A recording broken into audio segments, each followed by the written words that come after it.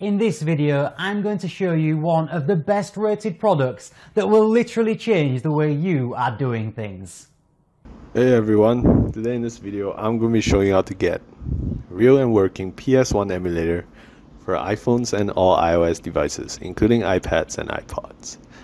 As you can see here guys, this is the PS1 emulator. It's called EPSXE, and this emulator here basically allows you to play all PS1 games out there. So it's as if you have an actual PS1 on your iPhone. And now here guys is the menu section. So this is the interface. You get your BIOS. You can check your BIOS here, play multiplayer with other people who own this app, and change the settings as well. So the BIOS comes pre-installed. You don't have to worry about any of that. And as long as you have the game files on your phone, they'll show up in this section here. So these are the games that I have, and I'm just going to turn on one.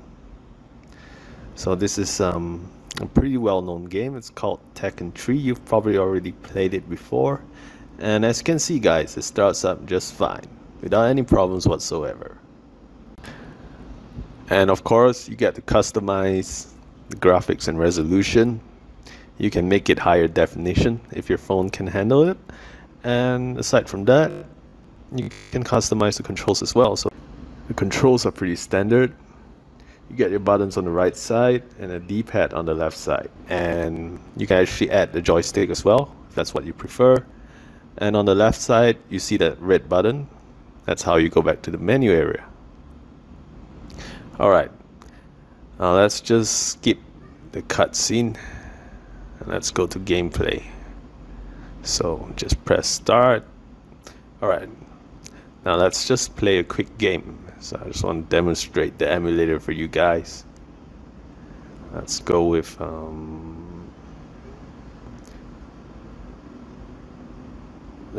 this. Let's go with Hwarang. Okay, it's loading up, and there you go guys. Starts up just fine. So there you have it. This is how you get a working PS1 emulator for iPhones and all iOS devices. Alright, now to download it, what you want to do is head to this website right here, modsvilla.com. modsvilla.com. Alright, now once you're on the website, just scroll down a bit until you see a search bar, and in the search bar just go ahead and type in PS1. Now once you've done that, you should see the EPSXE icon. Go ahead and press the icon, and you should see a download button below the icon. Now go ahead and press the download button, and once you've done that, all you have to do is just sit back and wait for a couple of seconds, around a few minutes. So just sit back and wait and let the website download and install the PS1 emulator onto your phone. Almost done. A little while more. Almost done.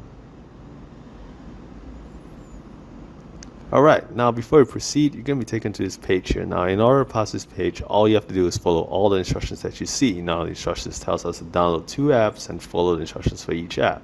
So I've just selected this app here, and the instructions tells us to download it and run it for 30 seconds, which is exactly what I'm doing right here. Now I won't be doing another app, and I'm just going to fast forward this part as I already have EPSXE installed on my phone. But yeah, basically once you've passed this page, you'll have EPSXE automatically installed onto your phone. So there you have it guys. This is how you get a working PS1 emulator for iPhones and all iOS devices.